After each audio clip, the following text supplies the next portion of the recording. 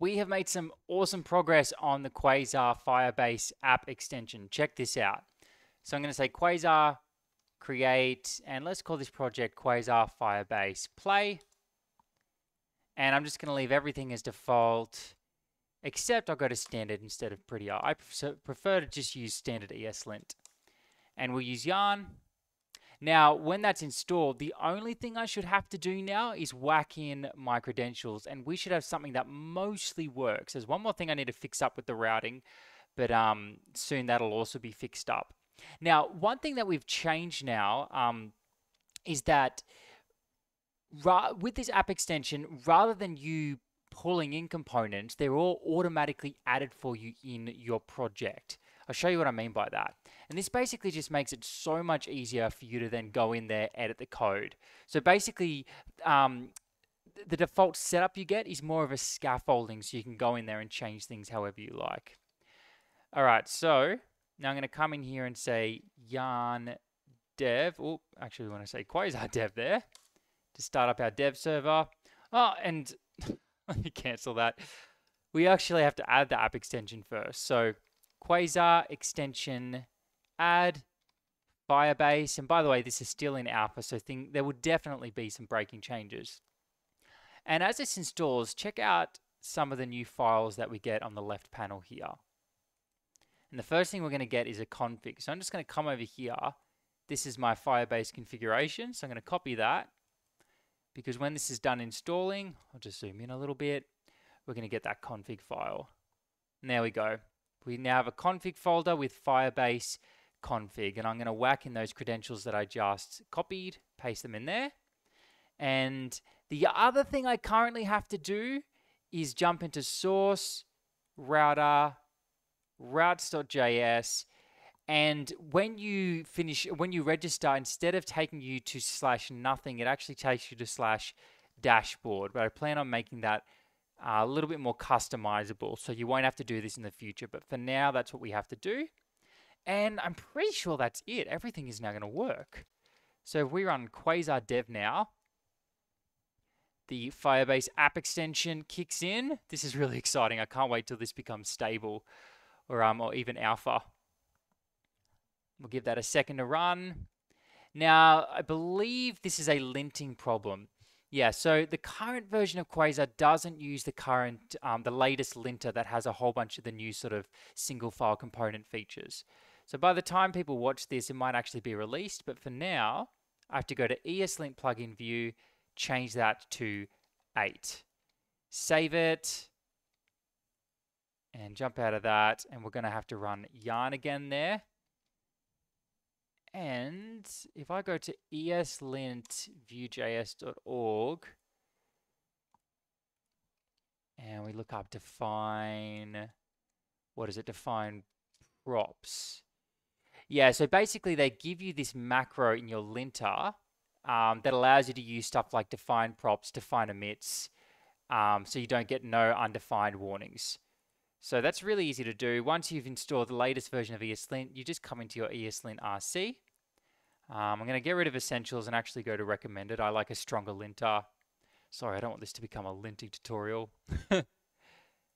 And save that. We might have to restart the ESLint server, so I'm going to do that, and I'll restart the Vola server as well. Or you can just close code and open it up again. Cool. So now we run quasar dev. Give that a second to run. And while that's running, check this out. Notice in pages we got now this Firebase directory that was automatically added for us when we added the app extension. Same with components. We got some Firebase components for free, and also some actions. You can come in here and change some details around how register, sign in, or sign out works. So that's pretty cool. Very easy to come in here and just configure things however you like them. Now, yeah, I thought this might happen. So the error page doesn't pass linting anymore. I'm going to have to change that to error page. This isn't Quasar Firebase stuff. This is more just new linting rules that have been added to Quasar. So now I've updated that to error 404 page, because it has to be multi-word now. If I go to routes.js, I now need to change that to error 404 page. All right, I think that might be it. So we'll close this down, start it up again.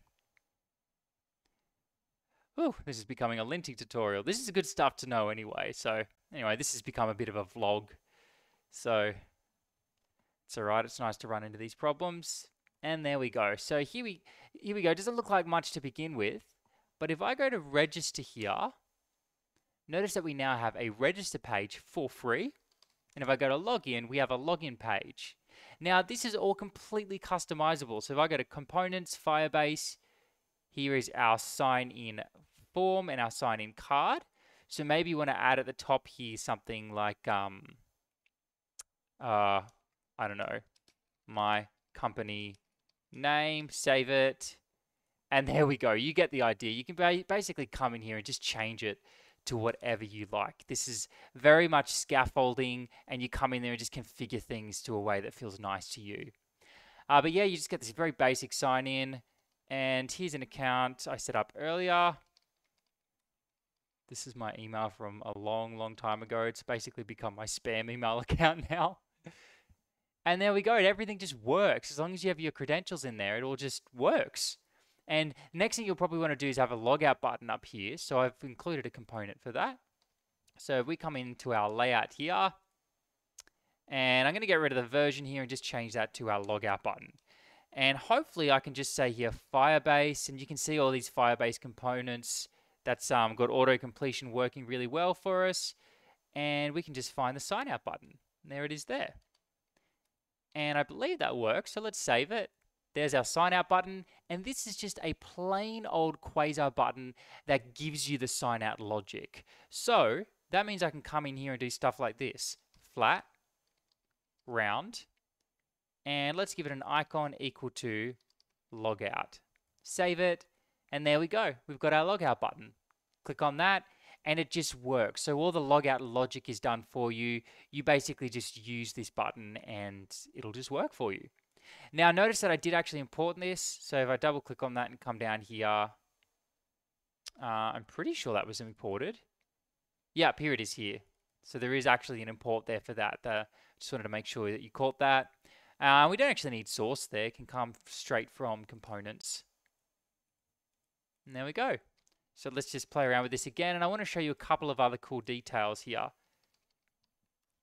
So if I log in now, let's go in there.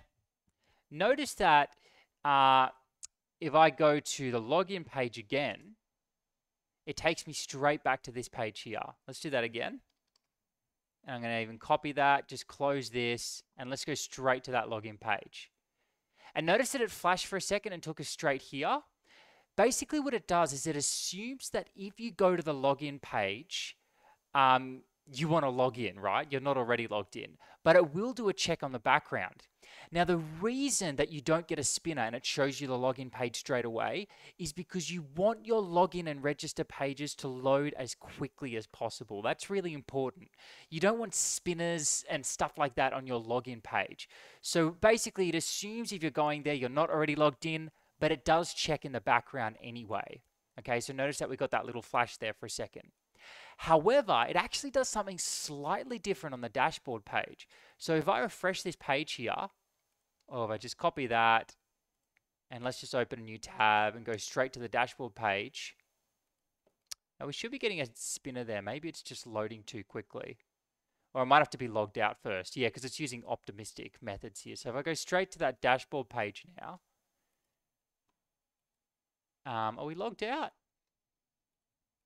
Okay, so it looks like this, I have found a bug.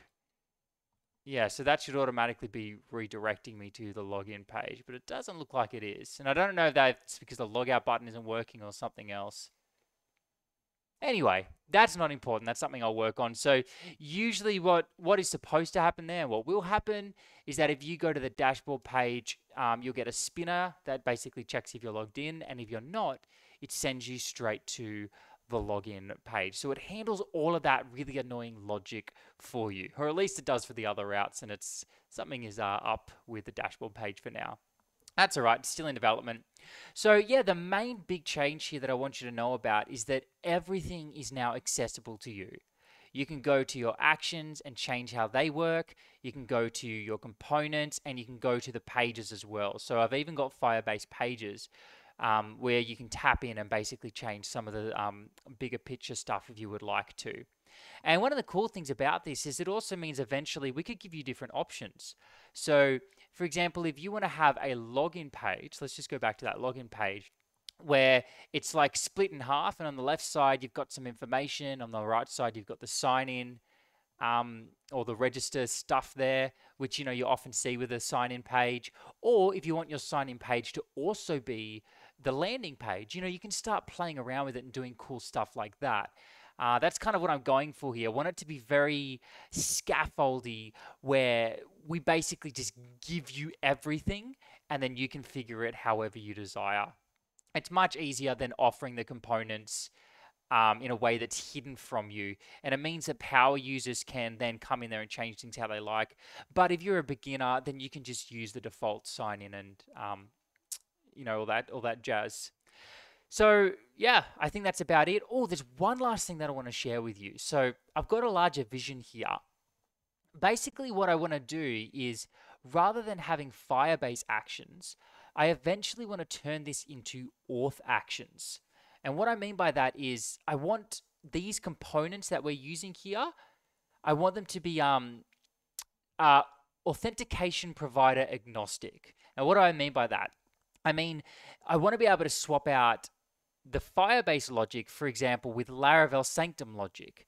So instead of, so basically everything that is exposed here could be, if it follows the exact same API, we could basically re-implement it with Laravel Sanctum.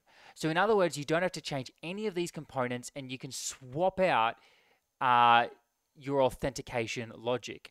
And then we could basically create an implementation for Laravel Sanctum. We could create one for Superbase. We could create one for Nest.js. We could create one for any backend, and you would then be able to basically install it, and all of the components though would remain the exact same here. Because if I go into this Firebase register card, notice that all of this logic here, this is stuff that you would always see anyway for, not login, sorry, this is register.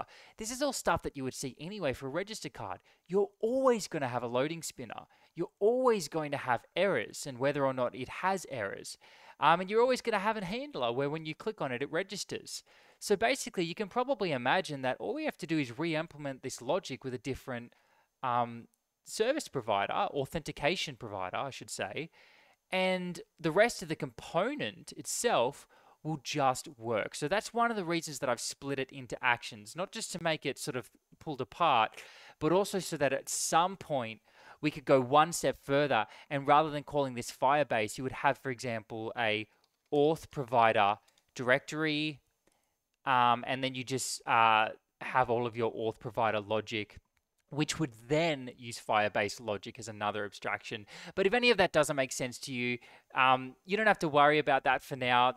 What I'm basically trying to say is I'm trying to make it easy so that down the line, we can then use other authentication providers rather than just Firebase with very little effort.